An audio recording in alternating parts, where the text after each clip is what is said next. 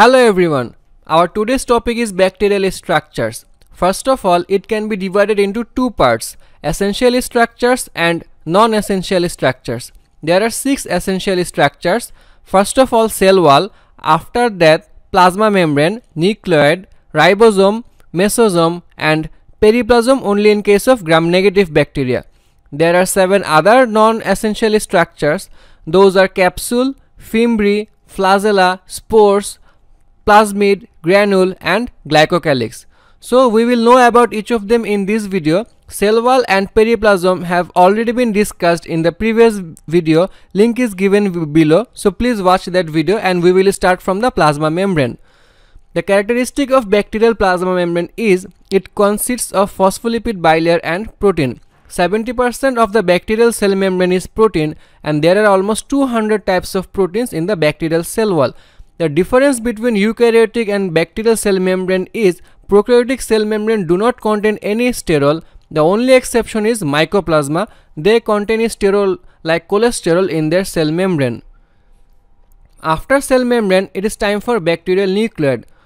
The bacterial nucleoid consists of a single circular molecule of double-stranded DNA and there are almost 2000 genes in comparison to man who have 100,000 of genes. As it is a prokaryotic cell, it does not contain any nuclear membrane, nucleolus, mitotic spindle and histone protein. But they contain some histone-like proteins. They replicate amitotically, and one very important thing to remember that bacterial nuclei don't have any introns, but eukaryotic cells contain introns. Now let's see about the ribosomes. The bacterial ribosomes are 70S in size. There are 2 subunits, 50S subunit and 30S subunit. In case of eukaryotic cell, ribosome is 80S and the subunits are 60S and 40S.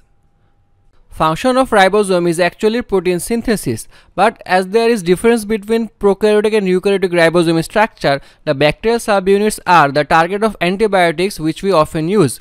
There are 2 types of subunits, 50S and 30S. Inhibitors of 30S units are aminoglycosides like streptomycin, neomycin, kanamycin and others like tetracycline and nitrofurantoin. And the inhibitors of 50S ribosomal units are the most famous macrolide group. Example is azithromycin and others like chloramphenicol and clindamycin.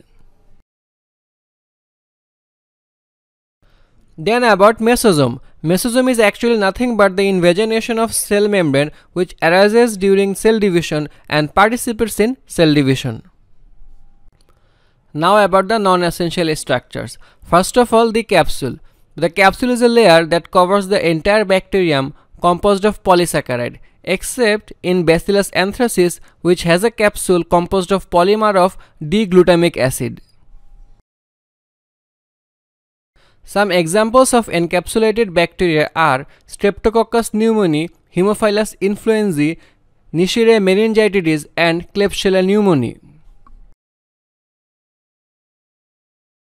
Importance of bacterial capsule. The first one is the pathogenic role. As the bacterial capsule has a negative charge and the neutrophils also have negatively charged membrane, so it prevents phagocytosis by repulsion of negative charges. Now the diagnostic role, in which we have to know about the Querlang reaction. The capsule can be demonstrated by the anticapsular antiserum where it is marked by capsular swelling. It is also called Neufeld reaction, and we can also identify a bacterial colony by its mucoid appearance in the culture media. In a media where there is capsulated bacteria and antibody against the capsule will swell up greatly. This is known as Querlang reaction. Again, we have some prophylactic use of this capsule, like some bacteria Streptococcus pneumoniae, Haemophilus influenzae. We have produced vaccine against these capsular polysaccharides. Lastly, it plays an important role in adhesion of bacteria with various structures of the body. Then Fimbriae. Fimbriae are the short, taut, hair-like structures extending from the cell surface. There are actually 2 types of Fimbriae or Pili. One is the ordinary Pili that helps in attachment and other is the sex Pili that helps in conjugation. The strains of Neisseria gonorrhoeae which do not have any attachment pili and they do not cause any disease. So it is an important virulent factor, and the sex pili helps in conjugation, which causes transfer of antibiotic resistant gene from one bacterium to another.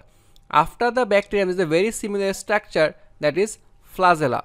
Flagella is made of a protein which is called flagellin protein, and the pili, which has been discussed in the previous slide, is made of the protein name is Pili protein. Flagella is a thread-like structure which is responsible for chemotactic movement. It has three parts: base, hook and filament. Only rods have flagella, no cocci has flagella. The spirochetes have a special kind of flagella which is known as axial filament. According to the number of flagella and their arrangement, there are four types. Monotrichous, that means single flagellum at one pole, example Vibrio cholerae. Amphitrichous means one flagellum at each pole, example Pseudomonas. Lophotrichous, that means tuft of flagella at one pole, example is Helicobacter pylori. And lastly peritrichous, which means multiple flagella around the cell, example is E. coli, Proteus and Salmonella. There are some clinical significance that many enteric bacteria has H antigen, for example Salmonella typhi. This H antigen is actually the flagellar antigen. Against this antigen, body creates antibody and we can detect the antibody and identify the bacteria. Now let's talk about granules. Granules are actually two types. Some may be storage of food, which are the glycogen granules most commonly, and some may be the storage of energy, which among the which most common is the polybeta hydroxybutyric acid, and some granules are known as the volutin, which are also a very high energy storage. And in case of Corynebacterium diphtheri, these volutins are known as the metachromatic granules, which contain polyphosphates and they show black color in case of Albert stain. That's why they are called metachromatic granules. After granules, we will talk about the glycocalyx. It is a polysaccharide coat secreted by many bacteria which adheres with different structures of our body. Example is skin, heart valves, teeth, etc. Those strains of Pseudomonas which have this glycocalyx forming property causes frequent respiratory tract infection in cystic fibrosis patients.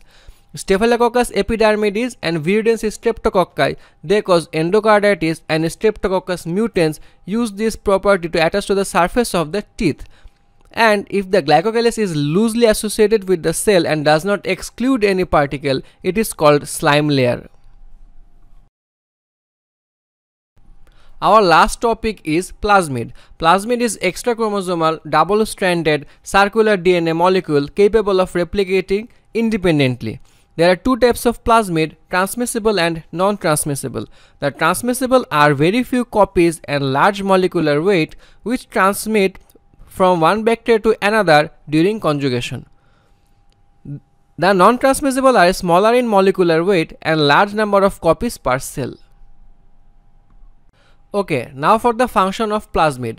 First of all, the plasmid carries the gene for antibiotic resistance, which is mediated by the variety of enzymes. Then it carries the genes for exotoxins like enterotoxin of E. coli, exfoliative toxin of Staphylococcus aureus, and tetanus toxin of Clostridium tetani. Then it carries the gene for Pili or Fimbriae that mediates adherence of bacteria with epithelial cells. Then it carries the gene for resistance to heavy metals like mercury, silver, which are present in various types of antiseptics. Lastly, they carry the genes for resistance to UV light, which is mediated by the DNA repairing enzymes.